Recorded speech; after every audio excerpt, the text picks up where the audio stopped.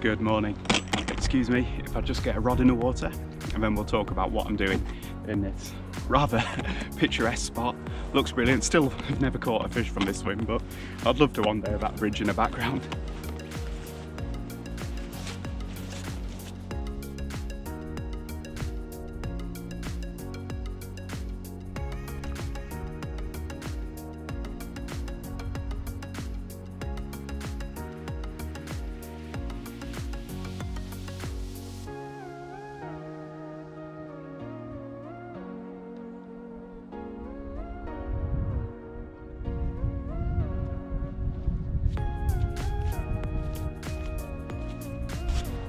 Well, good morning, welcome back to the DanGoesOutdoors YouTube channel.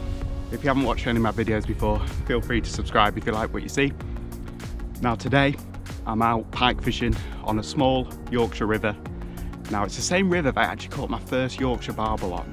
So I do really like this river, but I haven't fished it for getting on 2 years now. I just had a rubbish barbel season. I think it was year before last. I actually lost a really big fish on my first cast of my first session of the new season, and since then it's really just sickened me. I really thought that was a Yorkshire double, and haven't been back. I've been fishing quite frankly easier rivers, but I'm back today because I pike fished yesterday on one of my more reliable rivers and I did pretty well. So I figured today I'll take a bit of a gamble and I'll come here. I've never pike fished it, never seen anyone pike fishing it, only ever caught a couple on lures. So yeah, hopefully if I rove about today with some baits, I've actually got a float on for once.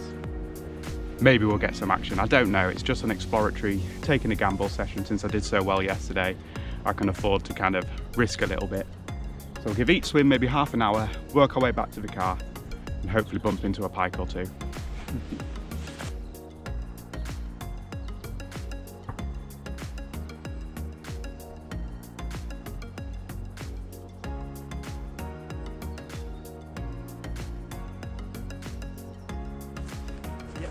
We are getting a take.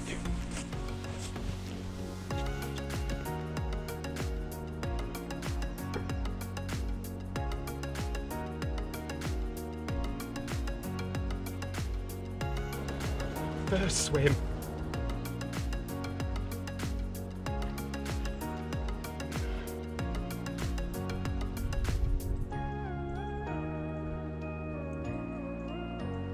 Damn it.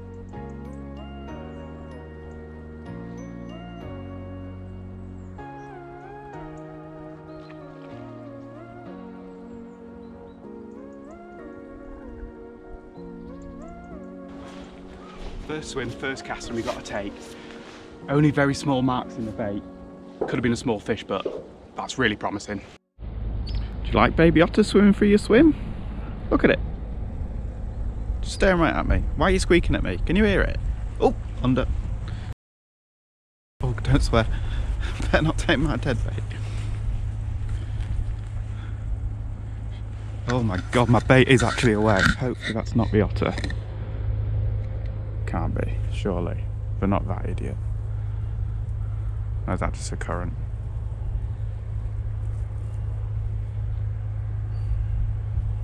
Oh, I can hear the otter downstream, so I think we've got a take.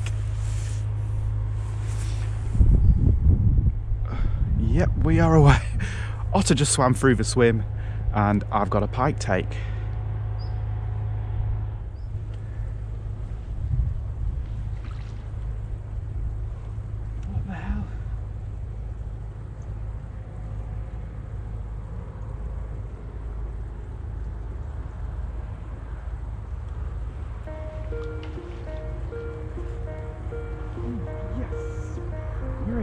Come on.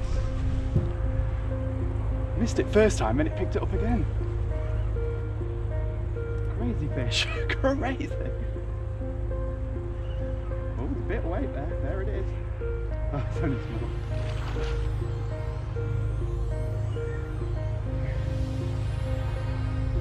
Alright, well, can I get the bait back? I'm looking.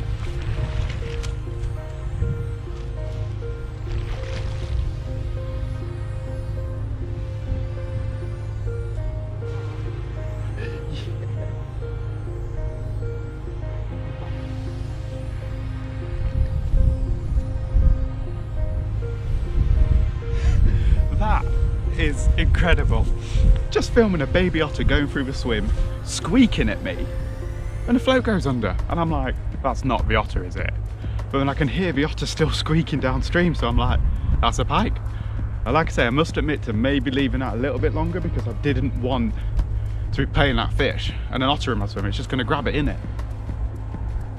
Oh, we've got one. Oh, and I can get my picture in front of a bridge. Ooh. A little bit bigger than I thought. Got my mackerel back. Oh, hooks are out in the net. That is brilliant. Saves me a job. Okay, that is what we came for. That is lovely. Oh, calm it down. Cool colours on that pike. And my first proper pike from this river. I've caught a couple of really small ones just jigging for perch. But that's awesome. I'm pretty sure this is the same fish that took it first time because it went in the exact same direction under that bridge. Now that's cool. And then in our first spot, I've kind of earmarked about 10 spots on the way down here, thinking I'll drop a float in there. Yeah, no bank. Brilliant, brilliant, brilliant. I am loving this. And what a bizarre event. Just saw the otter go by and then bang, a pike as well. That's incredible. Right, a few pictures and we'll get this fish back. Well, honestly, I'm still thinking, what just happened? That was mad. To see the new apex predator and then catch the former apex from here. That's it's not something that happens every day. Go, man. What's the matter with you? You're kicking. There you go. Oh yeah. Well, I've moved swims already. I must admit to giving that swim a bit longer than I thought I should, but it seemed silly moving to find pike when I knew there was one there. And sure enough, I caught it. So a bit further upstream, let's give it another go.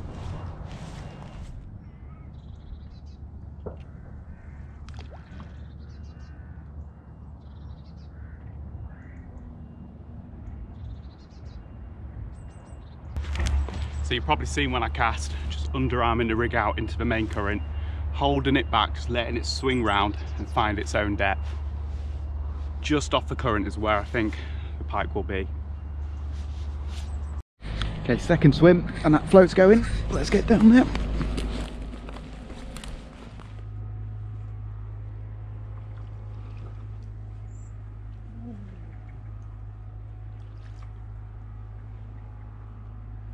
Pulled out of it. Damn. Get back in there quick.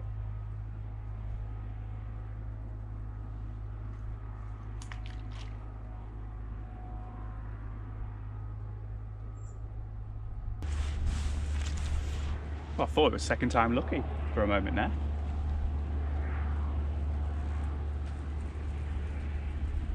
Oh yeah.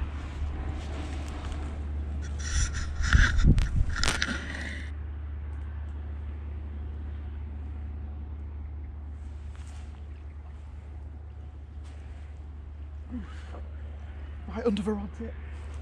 Oh. Oh God, you're facing the wrong way. It was just down here, I saw it come up, it was only about that big. Right, we'll move swims. Pretty cool to get all these bites though. Oh, would have been nice to have landed it, but you know, we'll save wetting a net for a bigger fish.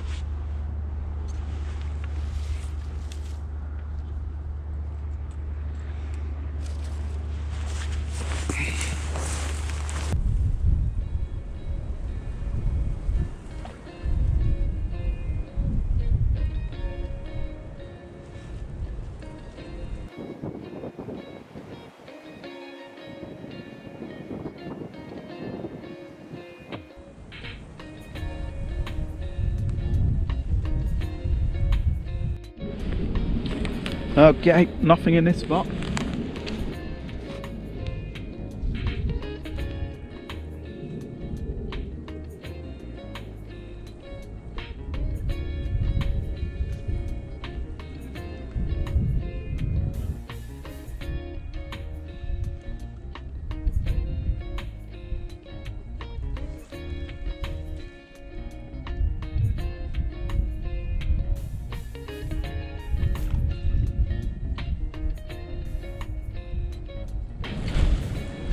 So I have moved swims again.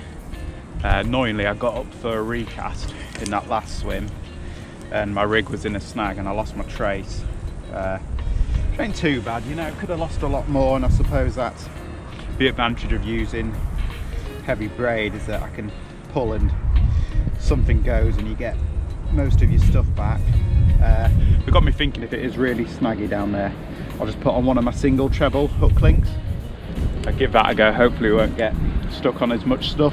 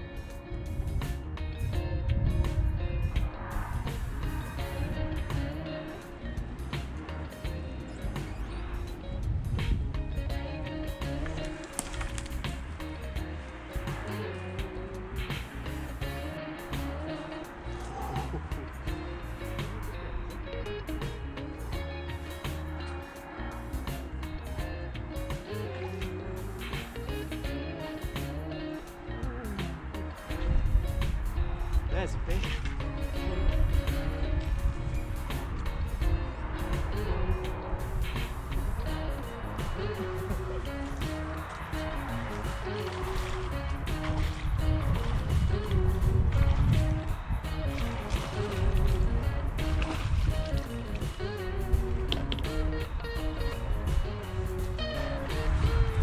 There's another one, another small one. Whoa! I think that's kind of what we're after today, smaller pike.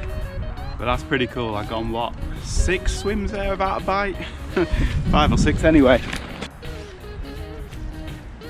Yeah, single treble, just in the scissors.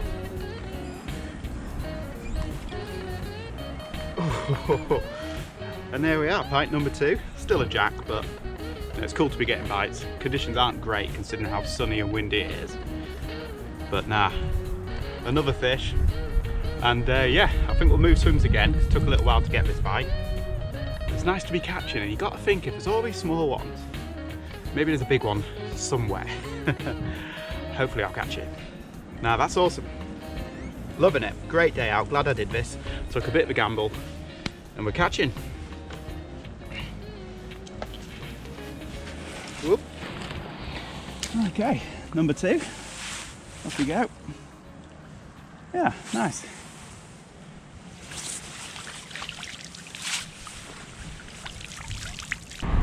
Well, I'm not gonna lie, the wind is awful. So you're probably getting a lot of wind noise there, unfortunately, but I literally can't do anything about it. So before we start on our next swim, which I think is 8 or 9, something like that, quick show of the rig, just in case anybody's relatively new to pike fishing. This is a very, very standard pike float fishing rig. So you've got your trace on the end there, you know, 18 inches or so of strong wire, that's 30-pound wire, a single size 4 treble in my case, but if you want to put on a couple of trebles, whatever, that's fine. I'm just finding it these days that I don't even know if I need 2 hooks, so I'm quite happy to just have the one on. And then you have your float and your weight.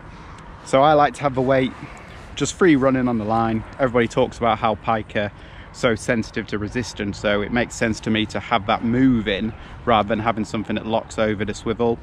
And then you just need something to separate your weight from your swivel, because you've got your knot there, so you don't want that weight bashing against that knot, damaging it. You know, you don't want to strike into the fish of a lifetime and have that knot go. So I've just covered it with a rubber bead, or that could be a tail rubber, a little bit of silicone tubing, whatever, it doesn't matter. And then something above the weight to stop the float from banging against it and becoming damaged. Now, Admittedly, that bit isn't necessarily essential, but I have in the past had floats crack down here, so I do quite like having that there. And it creates a bit of separation. You see how there's a gap between everything, and that helps to prevent tangles. A bead above the float, a lot of beads on this rig, that stops your float from running over your stop knot, because the bore on the bead is a lot thinner than the float. And then further up the line, oh, probably see that there, there's my stop knot just tied from it's like feeder fishing elastic, and that really helps to grip onto the line, and that's what sets your depth. And I like to have it about a foot or so over depth, pretty much the length of the trace plus a little bit more. So the trace, the bait and the weight are all on the bottom. There's a tight kind of bow of line going up to the float, and then you get really positive takes. If the float's laying basically flat, it can move around in the current, it can do what it wants. But as soon as it cocks like that, that's a fish. If your float's already cocked, you're getting all these pulls under from the current and you're not sure, is that a fish, is it not? But if it's laying flat and then it goes down, you know that's a fish. So that's my thinking anyway. And bait wise today, it has just been small sea baits. That's pretty much what I use a lot of the pike fishing. I've caught them today on mackerel, herring, and now I'm going to try a bluey. And if I catch on all three, it kind of proves that really the priority is putting it in front of fish. It's not necessarily the bait itself. I can't see a hungry pike turning down whatever you put in front of them, but I like a bait that's got a bit of like oil and blood in it, because you can imagine it seeping off downstream and bringing pike up. That's that's the theory anyway. Nice strong main line, either a really strong mono, or in my case I've got braid on this one. Yeah, all works. Right, let's get this bait out there. I'm gonna have my lunch. I mean, I don't know if we're gonna fish too many more swims, because I planned on not being out too long today. You know, got work to do at home. DIY Dan, he's needed back at home in the loft. I've been bored in my loft, and it's been the job of a lifetime, taking me about a year. Oh man, I'll get it done.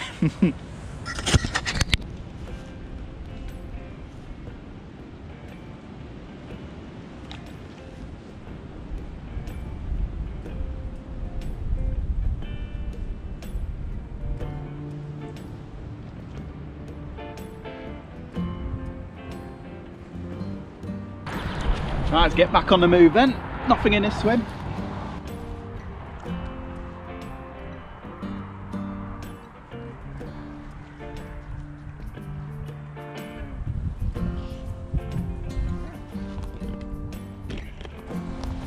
Keep going. Here's something interesting.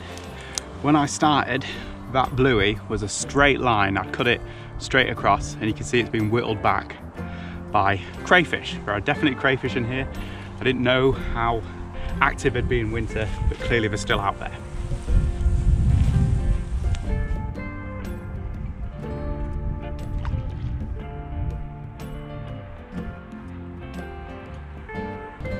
Well, a lot of promise in this swim, but not a lot of result.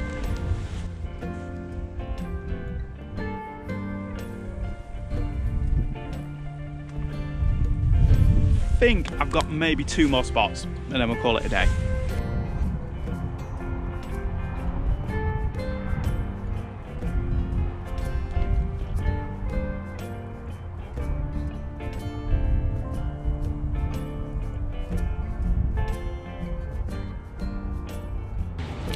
No luck here, so let's go try our last swim.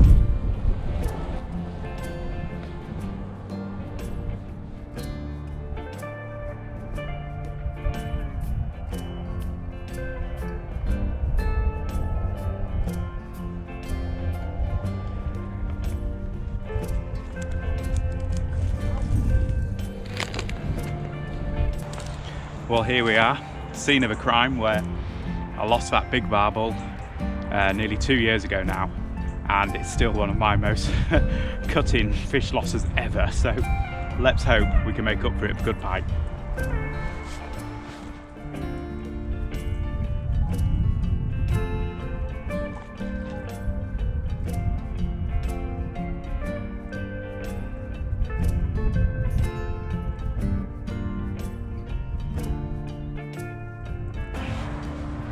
The sun is just about to set there, and I said I wanted to be in the car at 3.